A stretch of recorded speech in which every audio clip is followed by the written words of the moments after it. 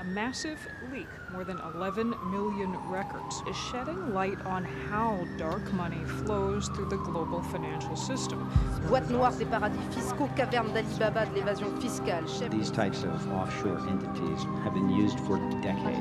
Système d'évasion fiscale touchant des hauts responsables politiques. Чорний скандал. Міжнародний консорціум журналістів опублікував масштабне розслідування Coinvolti capi di governo, imprenditori, politici, For involvement with terrorist organizations or authoritarian regimes like North Korea or Syria. Chiffres et bénéficiaires donnent le vertige. On y trouve 6 chefs d'État. Over the last decade, the largest international banks have been involved in multiple scandals. One name embodies the excesses of this renegade finance: HSBC. No matter where you live, no matter what kind of business you are in, if you wish to enter the offshore system, HSBC is likely to be your bank. Il y a à la fois l'argent de la drogue, à la fois l'argent du terrorisme, à la fois l'argent des diamantaires belges, à la fois l'argent du Gotha, du showbiz.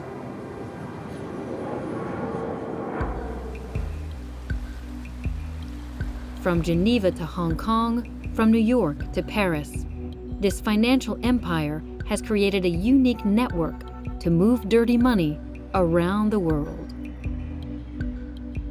HSBC is considered one of the best money laundering institutions globally.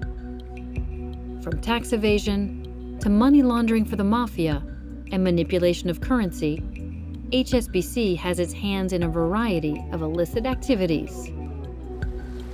Affiliates of drug cartels were literally walking into bank branches with hundreds of thousands, sometimes millions of dollars of US cash. Often pursued, but never condemned. How many billions of dollars do you have to launder for drug lords before somebody says, we're shutting you down? HSBC enjoys unbelievable impunity and continues to earn more profits. Normally, this bank would have been closed down. They would have lost their license to operate. HSBC a été de tous les scandales. Au moment où le cœur de la finance internationale se déplace vers l'Asie, la grande question c'est quel est son prochain coup?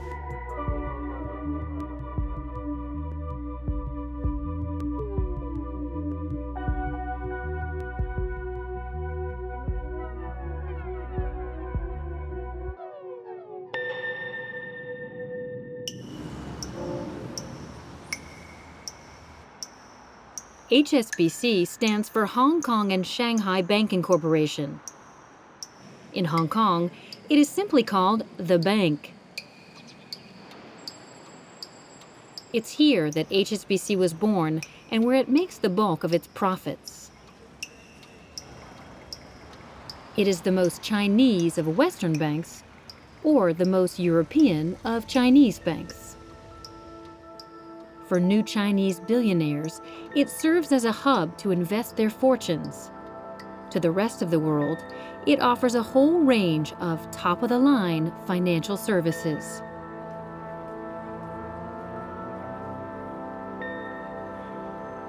This place is likely to attract a lot of dirty money.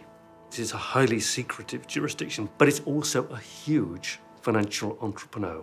Obviously, with such a large Chinese market and so on, it's a very big offshore financial center. That combination of scale of operation and scale of secrecy makes it one of the world's biggest and, in our opinion, one of the greatest threats to the global financial markets.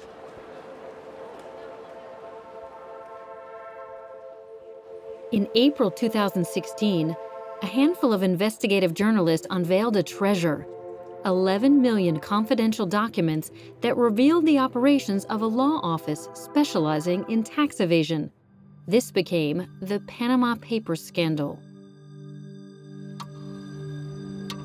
From this black box of money laundering, two key players emerge: Hong Kong and the bank HSBC. We knew this was a major go-to bank for individuals and for companies who wished to benefit from the secrecy that the offshore system provided.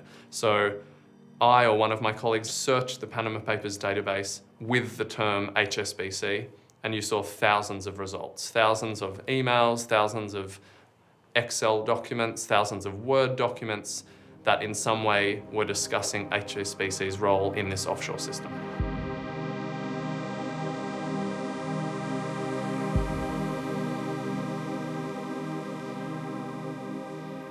An incredible number of Chinese residents, businessmen and women, and of course many family members associated with leading Communist Party figures who appeared in the Panama Papers and who often used Hong Kong as a conduit to the offshore world.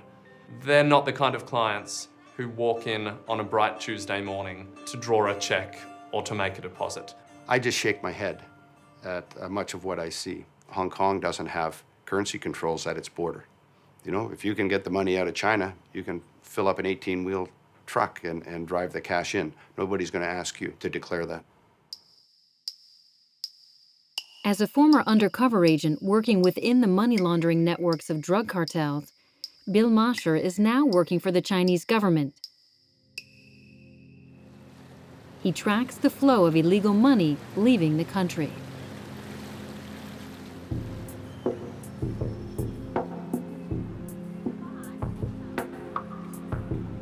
The two largest acts of money laundering that I'm aware of in Hong Kong in the last 8-9 years led to the conviction of a 65-year-old illiterate village woman who laundered in cash about $1 billion US.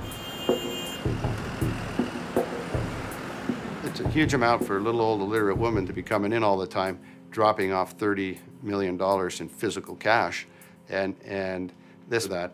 The next person of note who brought in $13 billion in physical cash was a high school dropout who used to drive across a truck across the border from Guangdong every day with about 50 million. How can that much money move into a system and nobody but the strawmen, the dumbest two in it, get jail time?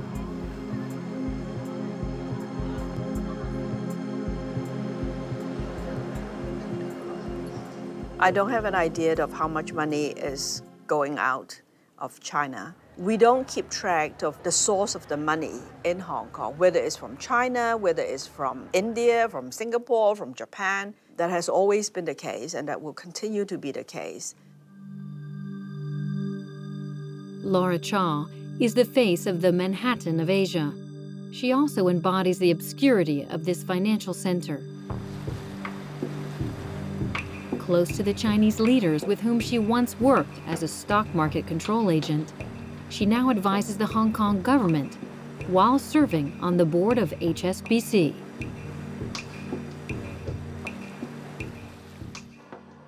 What was the impact of the Panama Papers in Hong Kong? It was an item, a headline for a few days.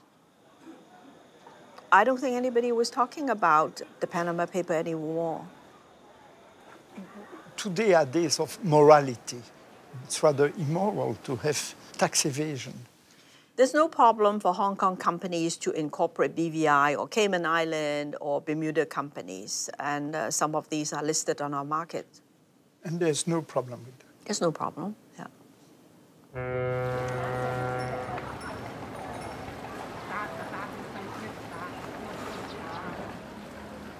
In Hong Kong, HSBC is untouchable.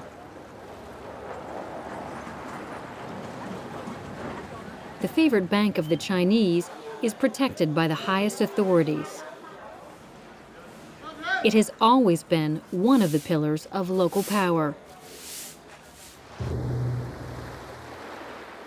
The bank and the former colony were born at the same moment more than 150 years ago.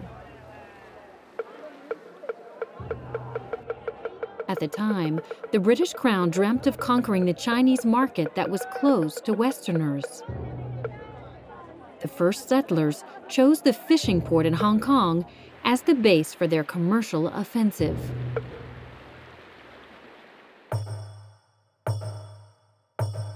The British began trading opium, destined for the Chinese market.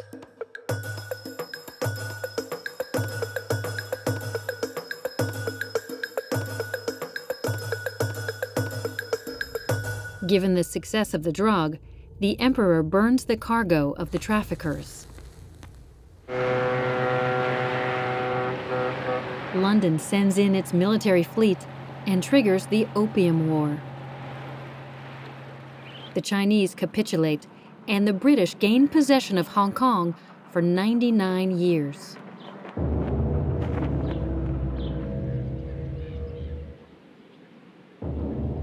The British were controlling large parts of India, where opium was grown. And basically, the British realized that opium was something that people wanted, and they realized that they had a lot of opium to offer, right? So before opium really sort of took off, the balance of trade was in the favor of the Chinese. Once opium becomes such a big product, the balance of trade actually goes toward the British side.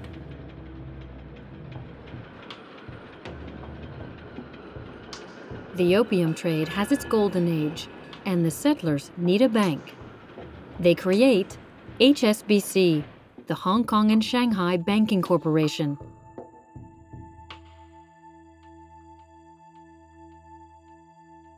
The most notorious traffickers in the city, mostly Scottish, sit on the first board of directors.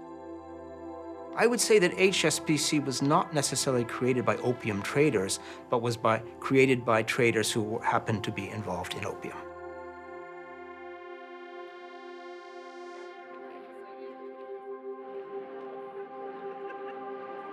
In Hong Kong, HSBC takes power.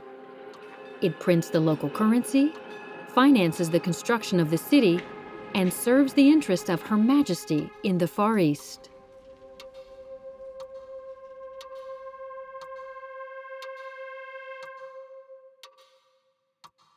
There were 3 or 4 great powers in that quite small place, and one, of course, was the governor, as appointed by the British government, and one was the chairman of the jockey club, which was responsible for the horse racing. But a third great power was always the chairman of HSBC. HSBC were always right there at the top, yes.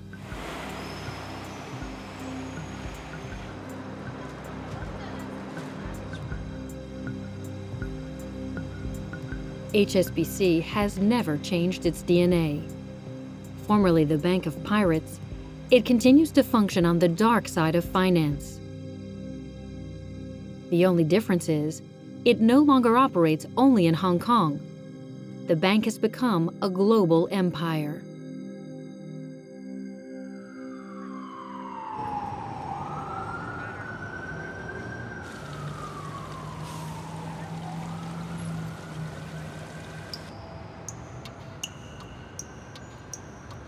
HSBC nearly shut down. The fate of the bank was played out in the United States in 2012, 4 years after the outbreak of the financial crisis. We are here today to announce the filing of criminal charges against HSBC Bank for its sustained and systemic failure to guard against the corruption of our financial system by drug traffickers and other criminals, and for evading U.S. sanctions law.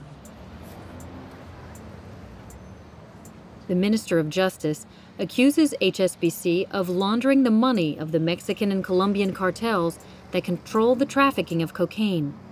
Nearly 1 billion euros were said to have passed through its Mexican subsidiary before being recycled into the U.S. economy.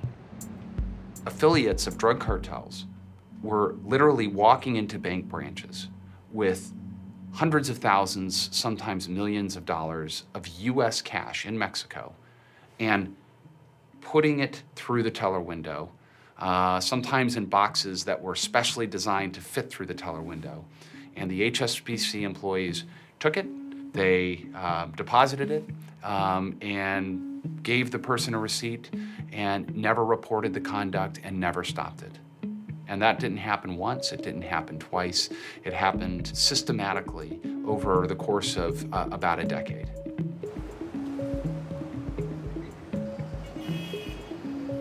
There was one occasion, an individual walks into the bank with maybe $3 or $4 million. And bank employees spent one full day counting it. So that's just a few million. Imagine that multiplied by several hundredfold. And that's what 881 million represents.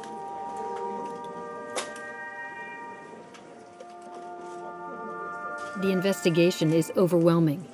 Not only have bank employees worked hand in hand with criminal organizations responsible for thousands of murders, but their managers ignored all of the warning signs. Bank had been warned repeatedly and consistently by US authorities and by Mexican authorities. They also were told that they had recordings from drug lords that said that HSBC was the place to launder money. Well, London knew everything, and they just didn't care.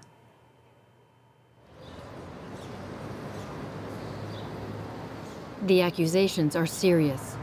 The bank risks losing its license in the United States. The case may precipitate the fall of a company that employs 300,000 people on 5 continents and manages a sum of $3,000 billion. If HSBC were a country, it would be the 5th world economic power. Bank leaders travel to Washington to be auditioned by the Senate. Please stand, raise your right hand. HSBC must be rescued. Do you swear that the testimony that you're about to give will be the truth, the whole truth, and nothing but the truth, so help you God? I do. I recognize that there have been some significant areas of failure. I have said before, and I will say again, despite the best efforts and intentions of many dedicated professionals, HSBC has fallen short of our own expectations and the expectations of our regulators.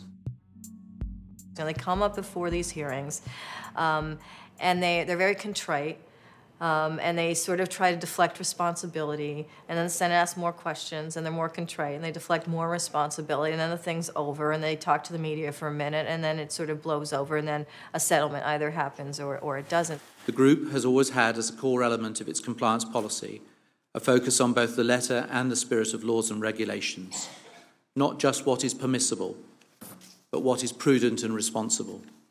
Most of the executives that have been called before the Senate investigation committees have effectively dodged all of the questions fairly significantly. So from that perspective, the HSBC executives are almost reading from the same script, being directed by the same director as the senior executives from the American banks.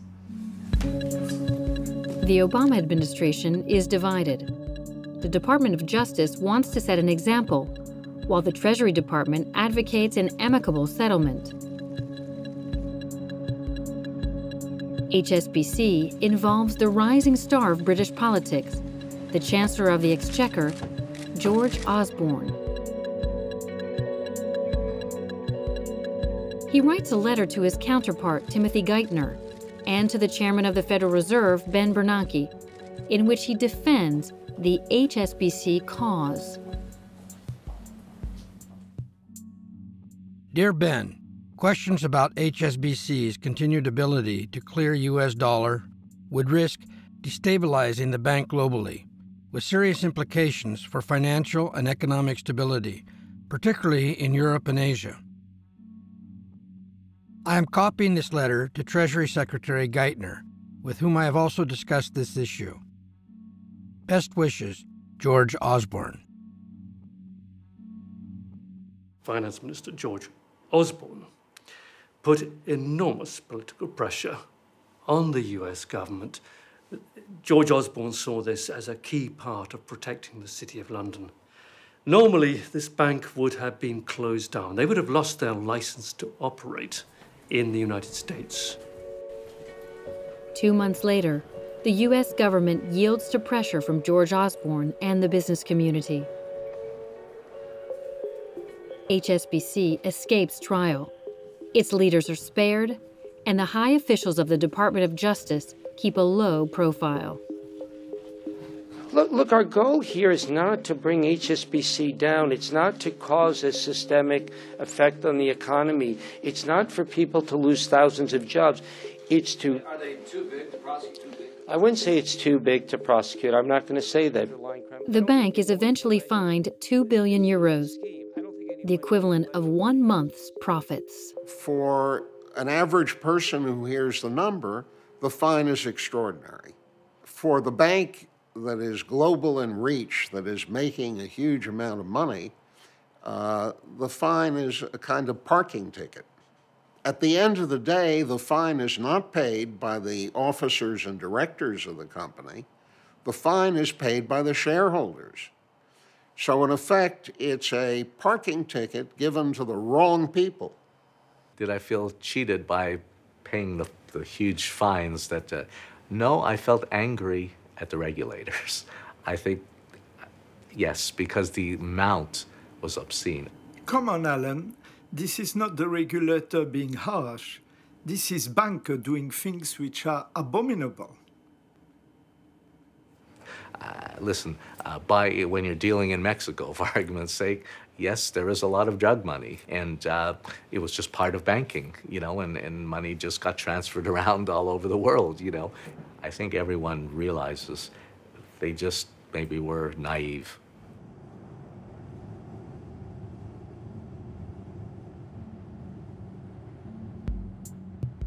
HSBC saved its skin.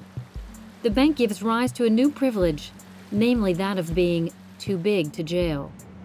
That is to say, above the law. But the refusal to send bankers to jail triggers the anger of the public. The Department of Treasury officials are put under fire.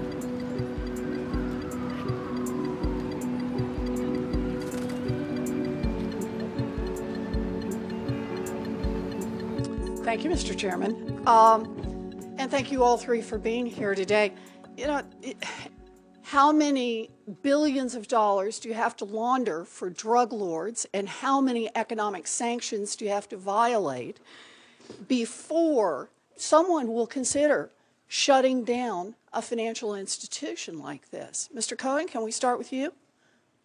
For our part, we imposed on HSBC the largest penalties that we had ever imposed on any financial institution. Let me just move you along here, though, on the point, Mr. Cohen. My question is, in your opinion, how many billions of dollars do you have to launder for drug lords before somebody says, we're shutting you down? Well, Senator, the actions, and I'm sure the regulators can address this issue, the actions that we took in the HSBC case, we thought were appropriate in that instance. Governor Powell, perhaps you can help me out here? Sure. We don't do criminal investigation. And in the case of HSBC, we gave essentially the statutory maximum civil money penalties, and we gave you know, very stringent cease and desist orders, and we did what we have the legal authority to do. And I'll just say here, you know, if you're caught with an ounce of cocaine, the chances are good you're going to go to jail. If it happens repeatedly, you may go to jail for the rest of your life. But evidently, if you launder nearly $1 billion for drug cartels and violate our international sanctions, your company pays a fine and you go home and sleep in your own bed at night. Every single individual associated with this. And I think that's fundamentally wrong. I agree with... The banksters, the gangster bankers, made the world's leading economic power fold, all in the name of so-called international financial stability. You have to ask, if you don't prosecute these people, who the hell are you going to prosecute? Who has jurisdiction over an institution that operates in 100 countries? Who has the responsibility for taking on that kind of criminal undertaking?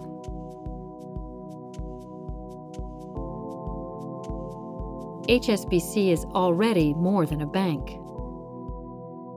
It has grown in magnitude and is now as powerful as some states. This is the culmination of a strategy launched 20 years ago.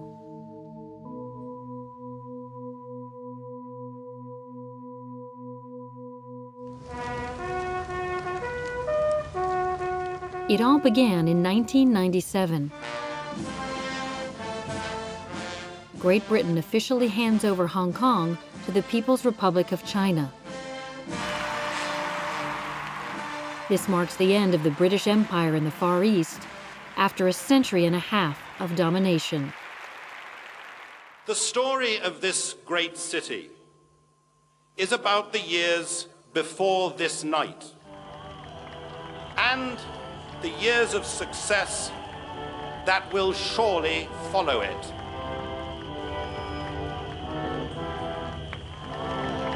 The bank has to choose: move with the crown or stay and be in the grip of China.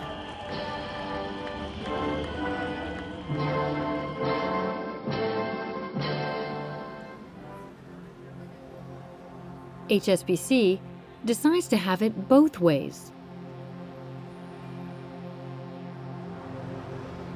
It moves its headquarters to London, but keeps the heart of its business in Hong Kong.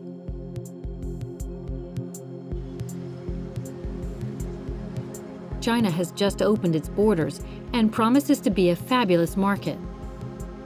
The priority is to flatter the new masters of Beijing. They described their brief as to create the best bank building in the world. The building was a statement of confidence. It was about stability, it was about permanence, it was a gesture of confidence in a future beyond the transition of a colony into part of China. It was also making a statement about ambition. HSBC at that time was a local bank, and they have become one of the global players. The full extent of that we were only to realize later. A pioneer of globalization, HSBC intends to spread its Chinese DNA.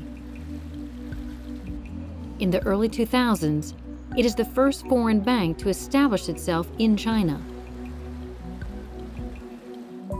Its president, Stephen Green, serves as an ambassador of capitalism to the leaders of the Communist Party.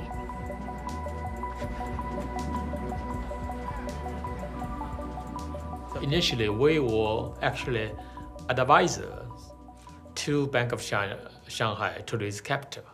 So during the process, the president of Bank of Shanghai asked me, what about your own bank? We love HSBC to be part of our investor groups.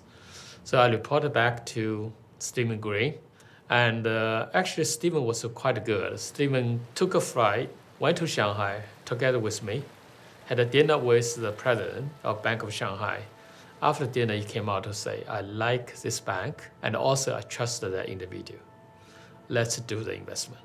And of course, the payoff was good too.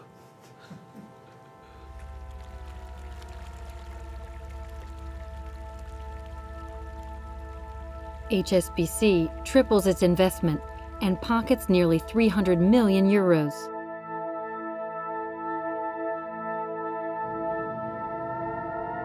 The bank extends its honeymoon with Beijing by exploiting its own history. Under the dictatorship of Mao, it was the only bank to maintain a presence in China. When the giant woke up, HSBC was already firmly in place. It was a terrific message that HSBC were able to give, to say we were always there, we never left. And it's always tried hard to compare itself with the American banks. And it takes flying. These American banks, they come and they go. We British, we stick around and stay. It's the Chinese philosophy, isn't it? Think long.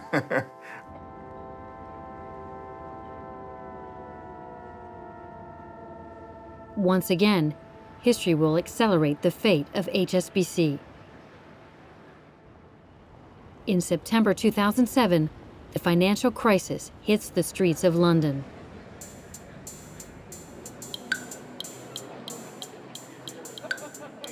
That I want to close this Totally cynical attitude to your customers.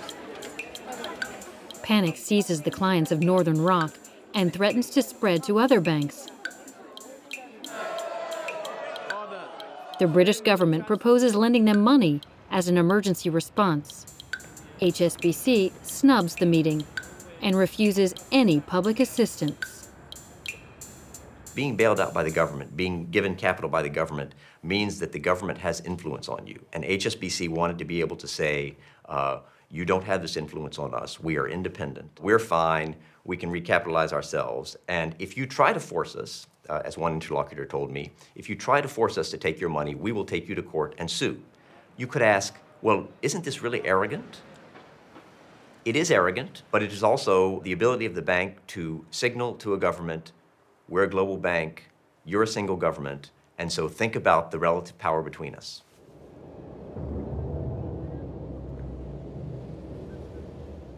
HSBC bankers prefer to turn to their friends, Hong Kong businessmen who made their fortunes through trade with China.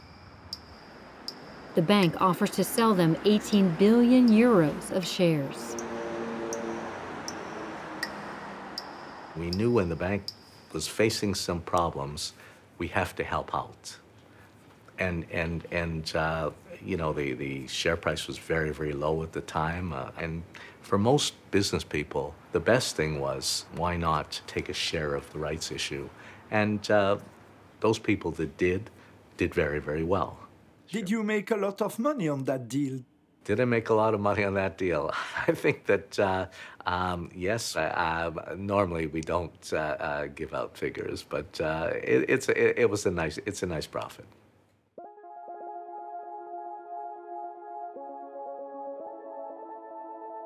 Since that transaction, the price of each share has tripled.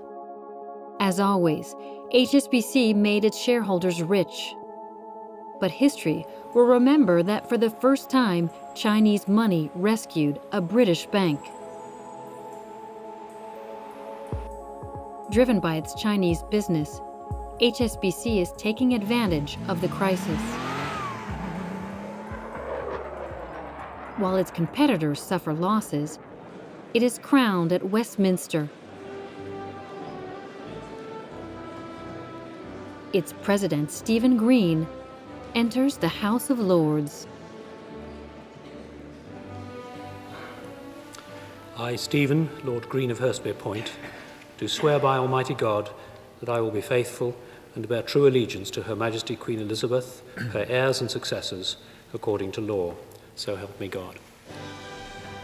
The banker, who is also a deacon, preaches the good word on Sunday at church, where he criticizes the influence of money.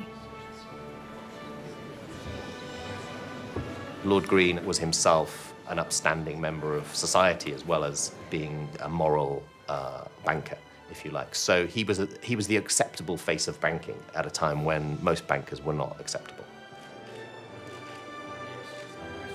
Immediately after, Stephen Green entered the government as Minister of State for Trade and Investment. It was probably a dream come true for him, and this, of course, was at a time when the Cameron government and George Osborne, the then Chancellor, were very, very keen to build up Britain's links to Asia and to China in particular.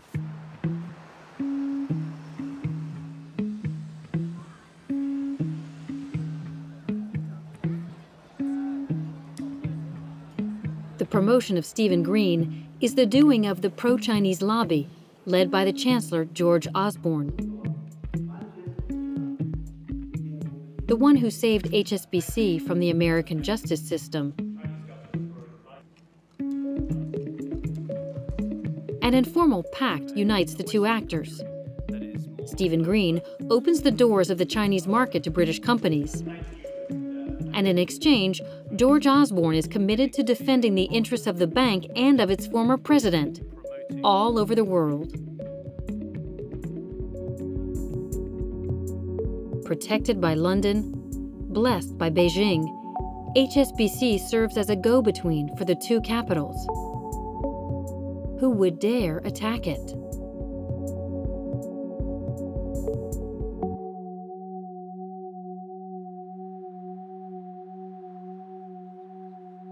In Paris, a senior official of the finance ministry is waiting for his chance to go on the offensive. He's gotten his hands on HSBC's best-kept secret, the list of 100,000 customers who hold accounts in Switzerland. These documents were given to him by a former computer scientist of the bank.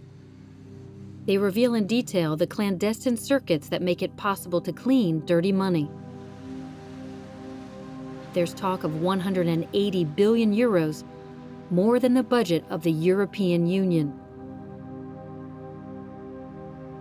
Pour les agents du fisc, pour les spécialistes de la finance, c'est pas quelque chose qu'on découvrait. Mais personne n'avait eu le loisir d'observer des choses qui par nature sont cachées ou secrètes. Et là, ce qu'on a vu apparaître, c'est quelque chose de gigantesque et industriel, avec des armées d'avocats, d'experts comptables, de cabinets conseils et tout ça. Múltiple información económica, medios de comunicación pusieron al descubierto la mayor filtración bancaria obtenida en toda la historia. В отделении банка HSBC разгорается скандал из-за утечки в прессу службы. Swiss Leaks. It's under this name that the world media reveals the scandal and publishes the names of fraudsters.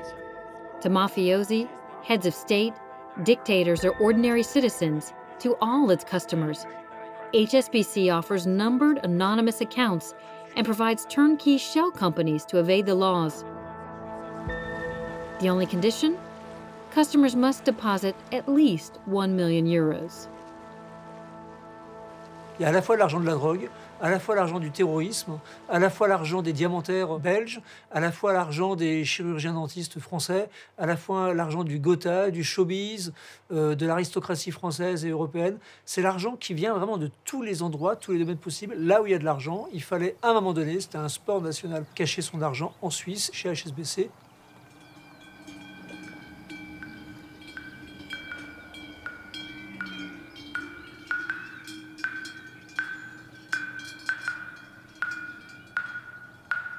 On proposait aux gens qui, pour une raison ou une autre, voulaient garder un profil bas, on leur proposait de s'acheter une société offshore, Panama, BVI, Cayman, n'importe quoi.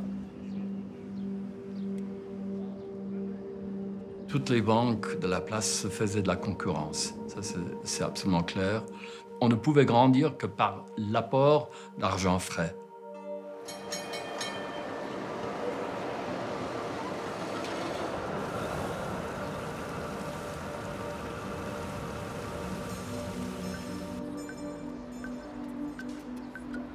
HSBC laundering is methodically organized.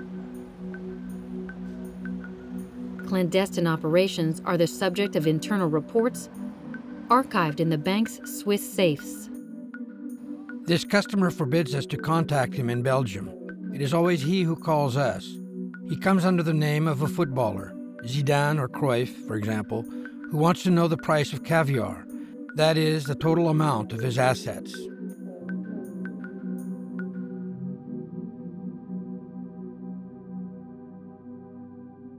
Genève, par rapport à Londres, n'était pas indépendant. Il ne faut pas croire ça.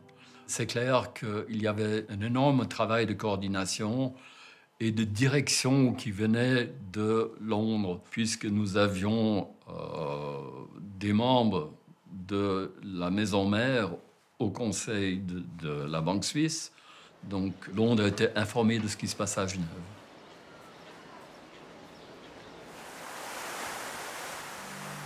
After the laundering case of drug money in the United States, the revelations about the tax evasion of VIPs was more unwanted than ever.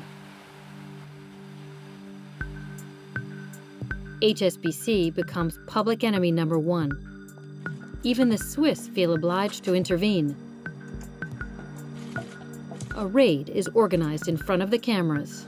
Ici, on parle de gros dossiers, on parle de milliers de documents, on parle de quantités astronomiques de données informatiques. Pour vous dire, lorsque nous avons copié les serveurs d'HSBC, il a fallu plusieurs jours pour faire tourner les appareils servant à copier les données. Donc voilà, c'était suffisamment important pour qu'il n'y ait pas moyen, techniquement même, d'effacer rapidement toutes ces données.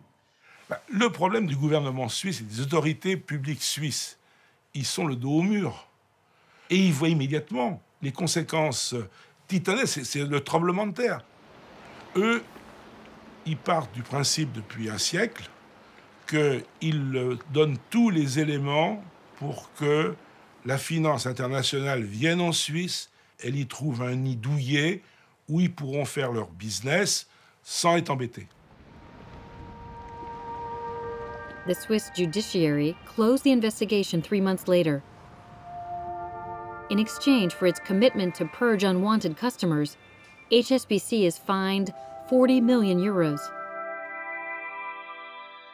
After the fine imposed by the Americans, the Swiss settled for chump change.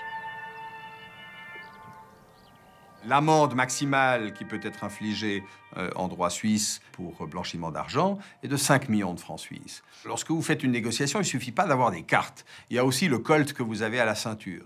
Et en tant que procureur en Suisse, par rapport aux établissements financiers, c'est un colt de très petit calibre. Qu'ils aient réussi à négocier ça à 40 millions, c'est bien, ça prouve qu'ils ont de bons négociateurs. Je rêve d'un jour où les juges d'instruction français émettront des mandats d'arrêt internationaux contre les grands patrons des banques suisses et les obligeront à venir menotter à Paris. Alors, on m'a dit, non mais, Veilpo, comme d'habitude, il déconne. Je ne déconne pas du tout. On a besoin d'honnêteté et de morale. Et il faut que les grands patrons des grandes banques qui commettent des choses comme ça viennent s'expliquer devant le peuple, c'est-à-dire à la barre d'un tribunal. There will be no lawsuit against HSBC, nor the bankers at the court of law. In France and in Belgium, for example, ministers of justice prefer to negotiate. As for the Parisian official who had gotten too close to the fire, he is dismissed from the investigation. Roland Veilpo, il est en vacances en Chine, on l'appelle, on lui dit Roland, quand tu rentres, passe me voir. C'était le directeur des relations humaines de Bercy qui lui a dit écoute, là tu es déchargé du dossier, tu pars à Melun, je crois, pour devenir conservateur des hypothèques. Ça faisait 2 ans seulement qu'il était en poste. Normalement, on reste 5 ans en poste. Donc là, il a bien compris que c'était pour une raison simple, on l'avait déjà demandé avant, c'était arrête avec cette opération chocolat, il y a trop d'enjeux, on se fâche avec la Suisse, on se fâche avec Nicolas Sarkozy, on se fâche avec beaucoup de gens, on va passer à autre chose, on va mettre un peu le pied dessus.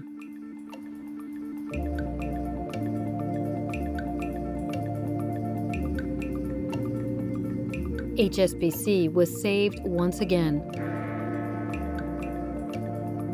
The bank is no longer just too big to jail. Its influence goes beyond the financial sphere and guarantees it complete impunity. The only concession? The former president, Stephen Green, disappears from the picture. Lord Green had presided over HSBC when they had acquired the Swiss branch. He knew all that. And what was particularly awful about Lord Green was, of course, that he had been appointed by David Cameron to be a trade minister. I thought this was absolutely shocking, and I thought he should come and give an account of himself to my committee. But this is one of the few times when politics trumped. The matter is political. Stephen Green, the former Secretary of State, can bring down David Cameron's government. Does the Prime Minister expect us to believe that in Stephen Green's 3 years as a minister, he never had a conversation with him about what was happening at HSBC? My responsibility is the tax laws of this country, and no one has been tougher. This government has been tougher than any previous government. That's why they're desperate. That's why they're losing. Mr. Connor Burns!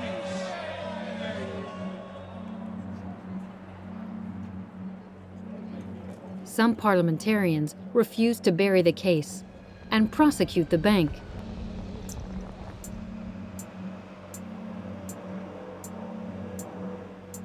But no investigation will be launched, neither by the tax authorities nor by the British courts.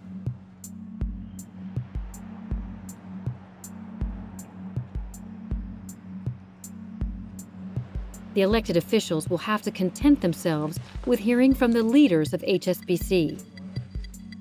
And it's the turn of the new boss, Stuart Gulliver, to begin the series of auditions. So I have made substantial changes, which hopefully we'll get the chance to explain to you all. 3 years after Washington, the same scenario with the same script is being replayed in London. I'd like to put on the record an apology from both myself and from Douglas for the unacceptable events that took place at our private bank in Switzerland in the mid-2000s, which is clearly an apology we'd like to make to you all, to our customers, our shareholders, to the public at large. You do understand how this looks today. The example comes from up high. The manager himself received his bonuses on an account in Switzerland, managed by a ghost company based in Panama. Structure that at a particular time of Swiss private bank. He had family here, he was born here, he sent his children to here, he worked from here, he voted here, and yet because he claimed that his residence was in Hong Kong, he didn't pay British tax. And when we asked him, why don't you pay the proper tax? His reply was quite interesting, because he said he didn't want other people in the bank to know how much he earned. So it was set up for reasons of privacy and no nefarious reasons whatsoever. How much did you put into the Panama account? It was $7.5 million US. Stuart Gulliver was one of the best paid investment bankers in the world. I think that tells you that he really cares about money. Mr. Gulliver will get on a lot faster if you give a straight answer to a straight question. You agree with me it's caused reputational damage to the bank? Yes. Are you the appropriate person in those circumstances to remain as the Chief Executive Officer of HSBC? I believe I am, because my tax affairs are in order. He said he couldn't understand why the question was so aggressive.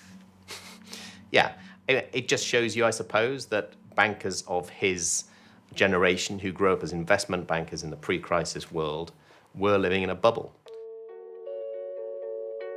When they are face-to-face with parliamentarians, they sometimes get exposed for living in those bubbles. Has Gulliver changed? I don't think Stuart Gulliver can fundamentally change. One of the ministers once said to me in a corridor in the middle of these hearings, do you realise that what you're doing is putting them off from coming to the UK?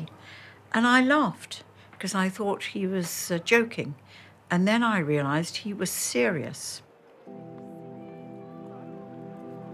The Swiss leaks scandal was the last chance to sanction HSBC's practices.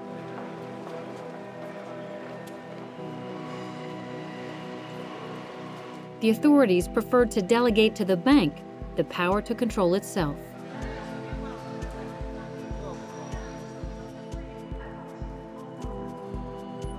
It has since recruited 9,000 people, tasked with identifying suspicious transactions and to denounce them internally.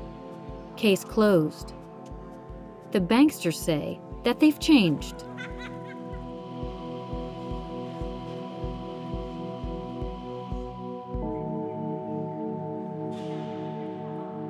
So I've been involved in financial market regulation for decades. I've heard this, that was in the past, that was 10 years ago. Now, 10 years ago, I heard HSBC saying that was in the past. And yet scandals that have emerged show that their claims 10 years ago were hollow. At this stage, I don't believe it. I do not believe that they've cleaned their act up. People talk about it as being a massive oil tanker. You can't change direction very easily. Are we capable of regulating the banks properly? Of course we are. Do we want to? Is the really probably important question. The British government has turned the page.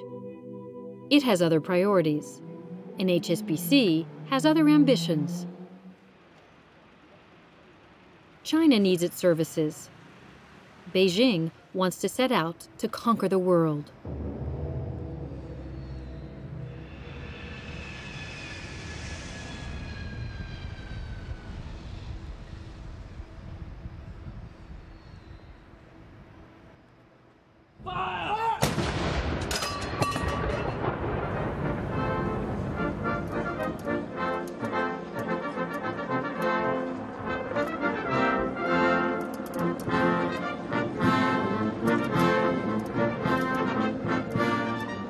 the end of 2015, the Chinese President Xi Jinping arrives in London.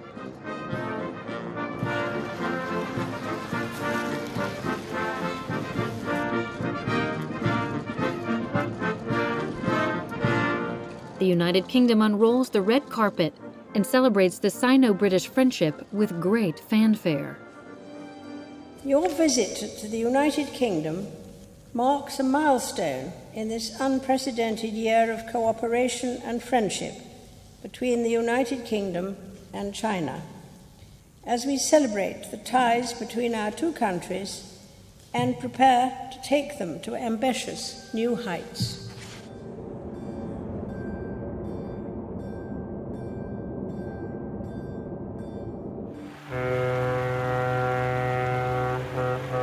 The century of China has begun, and HSBC changes masters. The former bank of the traders of opium, formerly in the service of Her Majesty, now operates under China.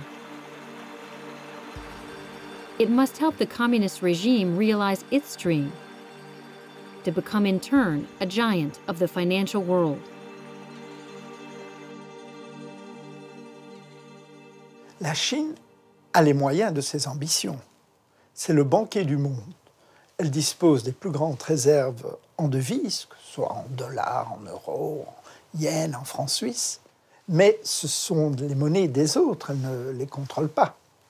Et c'est pourquoi elle entend imposer sa propre monnaie, qui est le yuan, dans la cour des grands.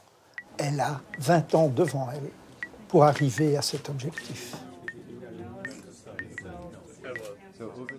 What they really want is a world in which the dollar isn't so dominant.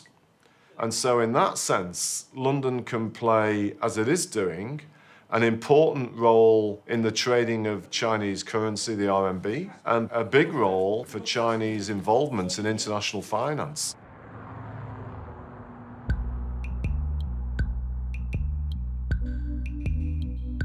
To dethrone the dollar king, China must have its currency, the yuan, accepted as the currency of reference in international trade.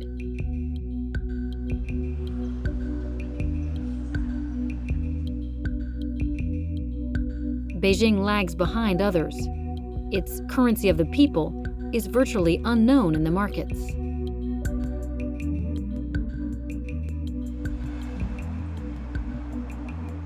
HSBC is one of the world's leading foreign exchange houses, and HSBC has a very strong position in the currency markets in Hong Kong as well as London, and as a result, HSBC is a very natural bridge between China and the city. HSBC is the first foreign bank to convert the Chinese currency. The great works of the Silk Road, financed in yuan, HSBC is making its next move to become the pipeline of Chinese capital invested in London. 40 years after the oil dollars of the Gulf, it's the billions coming from Beijing that make the city's mouth water. And it's the finance minister, George Osborne, HSBC's best friend, who is still wielding the controls. More trade and more investment with China means more business and more jobs for Britain. The minister has especially relaxed the regulations to accommodate Chinese capital.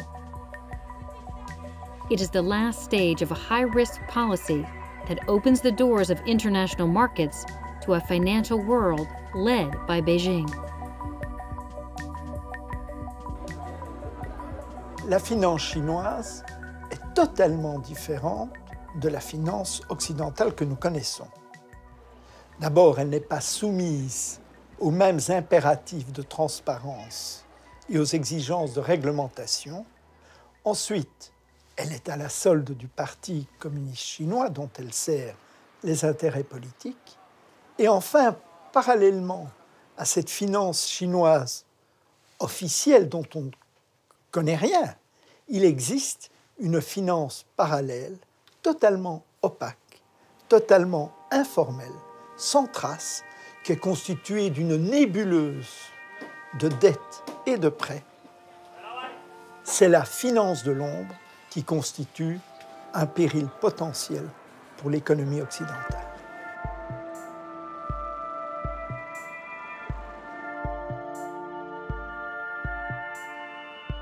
As you have firms of the stature and the size of HSBC marrying up with rising Chinese banks that are now so huge, yeah, it's a recipe for potential disaster.